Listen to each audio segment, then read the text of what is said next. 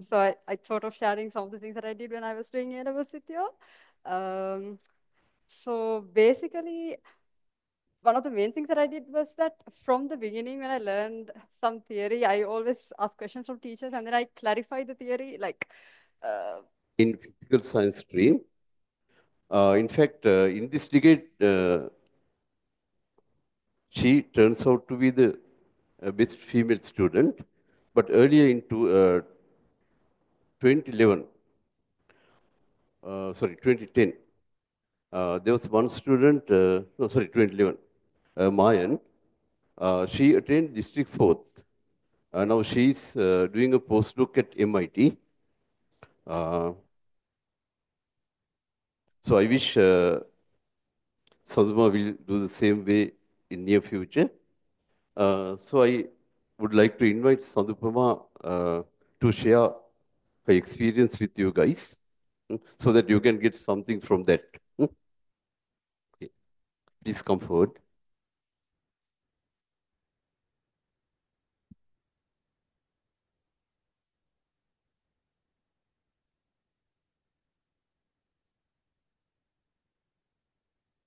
so hello everyone, I'm Sandhupama. So I thought of sharing some of the things that I did when I was doing A-levels with you.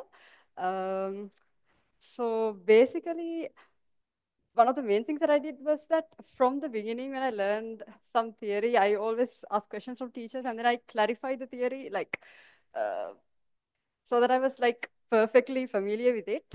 And then also I've seen in many people that they just they sort of like learn in A levels with the I don't know, with the aim of maybe getting marks or things like that. But then I think that it is also really good if you can start from the beginning with a love for the subject, like learning the subject with passion.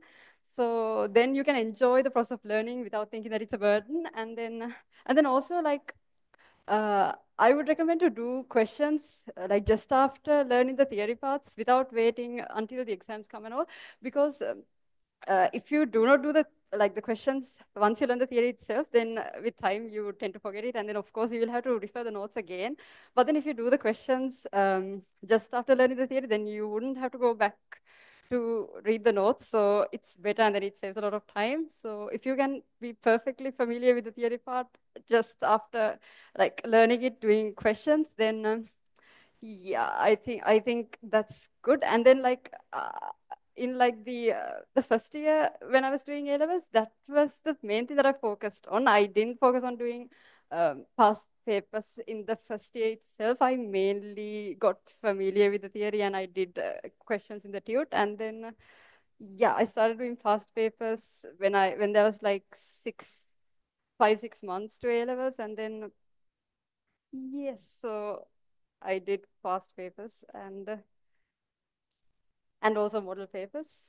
So I so also I have to say that when doing certain subjects, like maybe not in maths but like in physics, when you're doing MCQs, there's like when I was doing papers, I have experienced that there's like a lot of shortcuts that you can do without going to the main theory, without looking at the main equation that is relevant to the question, just by looking at how the certain parameters are proportional to certain other parameters. Then that would give shortcuts that you can do the MCQs really fast. So you can, when you are learning theory, you can try finding such small tricks. So it would help in saving time during exams. And I think that's it. So good luck for you all. Thank you.